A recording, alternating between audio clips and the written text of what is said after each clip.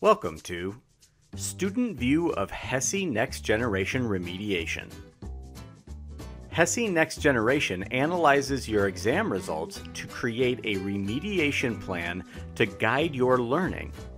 This video explains how to use that remediation plan.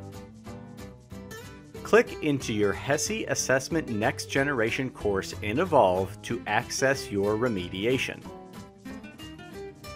Click the remediation link in the left column. The system-delivered remediation displays packets based on your weakest scoring areas from your HESI exam. You may have both essential and recommended packet categories or just recommended. If you have essential packets, your school has asked the HESI system to create a list of your most important packets to remediate over. These packets should be your highest priority. In each category, packets are presented to you in order of priority from left to right, beginning with the highest priority packets.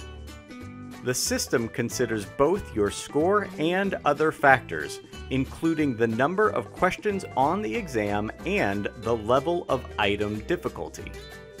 Essential packets will have a due date sent by your school.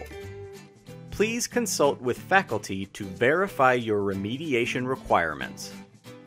To begin remediation, select a packet. Remediation content may include textbook excerpts, videos, quizzes, or case studies. Once you are actively engaged in the content, HESI tracks your remediation time. Content will be checked off as you complete each piece. Your time will be listed on each remediation packet, as well as a total time at the top of the page. To view additional information about your remediation progress, click Exam Results in the left column.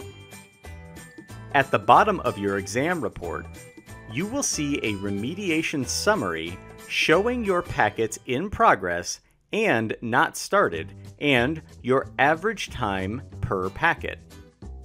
To the right, you will see a graph showing where you have spent your remediation time. Below, you will see a list of your remediation packets and the amount of time you have spent in each one.